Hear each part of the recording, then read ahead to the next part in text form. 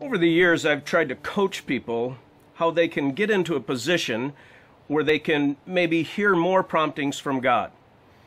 And this gets a little on the practical side of things, but sometimes that's what you have to do. I remember coaching our whole congregation on these basics one day, and afterwards there was a young advertising executive who approached me after the service, and he said, "What kind of world do you live in that you could actually spend time every day, like meeting with God and listening for whispers?" He said, "I don't live in that kind of world. I commute to downtown Chicago, leave the house at 5:30 in the morning, get back at 6:30 at night. I just can't make room for that kind of thing in my life."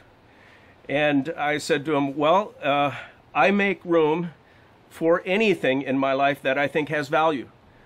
And I think listening to God and hearing his promptings and whispers has a value. So I'm not trying to compare my schedule and yours. I'm just saying I've made room for this in my life. You've got a choice to make in your life." And he walked away. I thought maybe I'd never see him again. Many months later, he came down and saw me after a service, and his countenance was different. He just looked a little bit more centered and maybe a little less frenzied. And he said, "I wondered if you and your wife would come over to our house for a dinner." And I said, "Well, I'll have to check with the boss, but I'll get back to you." And I did, and they lived in the area. And so Lynn and I went over to their home. And we were having appetizers, and he tugged at my sleeve and he said, "Come see something I've wanted to show you for a long time." And I didn't know what he was going to show me, but he took me to a room that overlooked his back deck, and there was a rocking chair, a really quality rocking chair. He said, "That day you told me that maybe I should, make time to quiet myself before God and read his word and listen to his whispers." He said, I went out and I bought a quality rocking chair. I love rocking chairs. And I decided I would make time in the morning to sit in that rocking chair and overlook my back deck, have a cup of coffee, and just read God's word and see what would happen. And he said, "I've been doing this virtually every morning since you gave me that challenge." Several months later, I was quite surprised. I ran into this man after a church service, and he said, "Could I have a private conversation with you? I'm thinking about leaving the advertising business." And I knew he had been very successful in that vocation. And I said, "Well, tell me about this." And he said, "Well, I sit in that chair every day. And as I've been searching God's word and listening for promptings, I just decided there's something of greater value that I'd like to do with the best hours of my day." And he said, "I'm good at advertising, but God's been prompting me a little bit. Maybe I could help you build Willow." And I said, "Well, no one's getting any salaries around here, and it's very hard work, and we don't know if the church is ever going to really make it. So I can't promise you anything, really." And he said, "I've done quite well in advertising. My savings can hold me over for a time." I said, "Well, you go back to that rocking chair and you make sure this is of God, because I don't really want to take responsibility for your life and family." And so, and several weeks later, he came back and he said, "I resigned from my position downtown." He said, "I'm ready to come to work tomorrow morning." And I said, "Really?" And he did.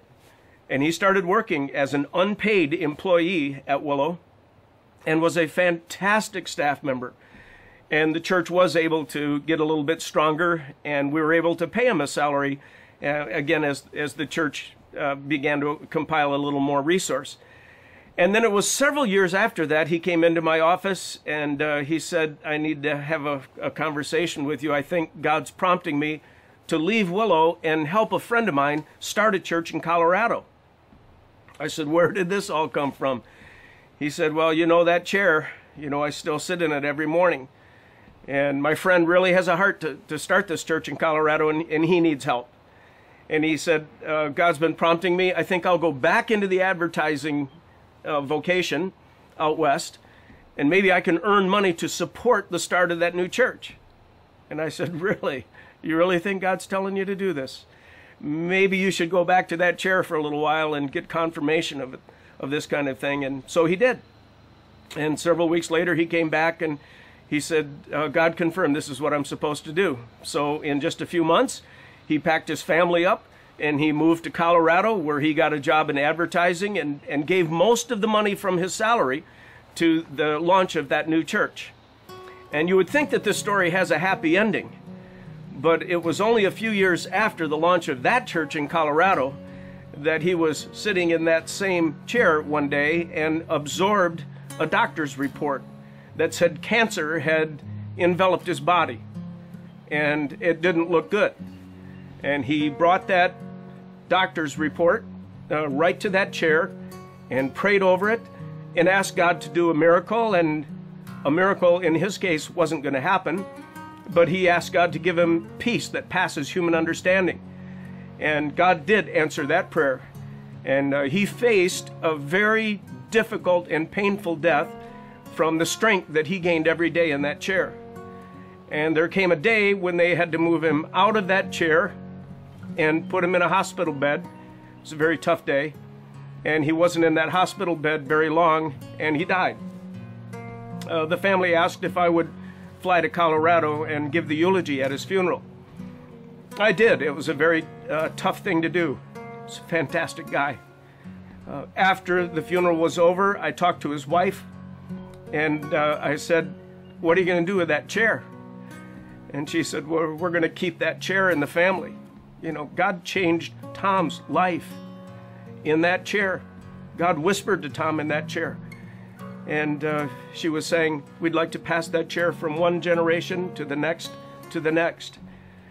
But never underestimate what God can do in a chair, or in the front seat of a pickup truck. Some of the carpenters who attend our church just meet with God and listen for whispers, front seat of a pickup. Some people do it on a commuter train going downtown, and other people will do it in a coffee shop. It doesn't matter where so much, just that you devote the time to quiet yourself, to listen to God, and to be open to what He might say to you.